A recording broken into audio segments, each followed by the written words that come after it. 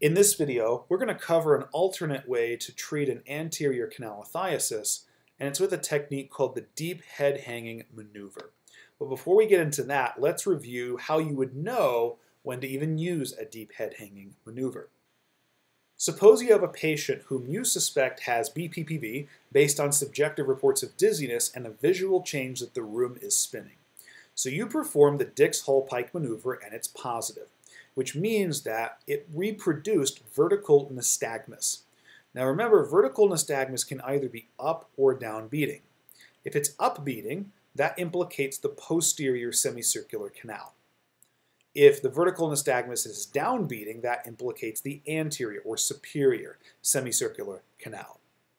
And in addition to looking at the direction of the nystagmus, you're also going to look at the duration of the nystagmus.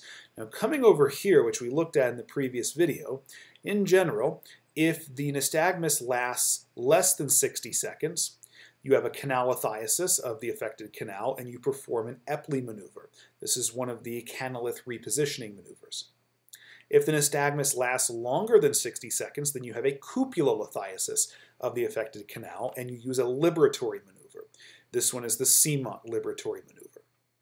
So, an anterior canalithiasis can be treated with an Epley maneuver. However, you could also treat an anterior canalithiasis with a deep head hanging maneuver.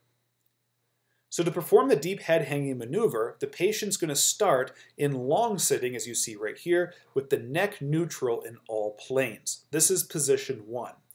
Now again, before we go to position 2, notice that I'm supporting her head and her neck just below the occiput.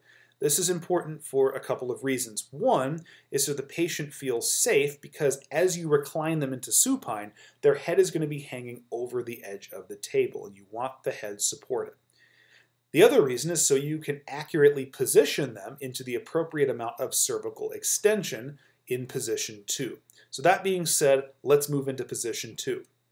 So with the head and the neck supported, like you see here, we're going to recline the patient into supine, allowing their head to hang as far as possible over the edge of the bed, which is going to amount to around 45 to 60 degrees of cervical extension. This is position 2 and our first stopping point of the deep head hanging maneuver. At this stopping point, we're either going to wait a total of 1 to 2 minutes or around 45 seconds after the symptoms stop. And the symptoms can be dizziness, they could be nausea. If we're looking at nystagmus, we can use that as a gauge, but we want to allow 45 seconds at least after those symptoms stop before transitioning into the next position. So again, what you see right here is position 2. Now to transition into position 3, the patient's still going to be in supine, that's not going to change, but we're going to move their neck from cervical extension into about 45 degrees of cervical flexion. And once here, we're going to have another stopping point, either 1 to 2 minutes total or 45 seconds after the symptoms stop.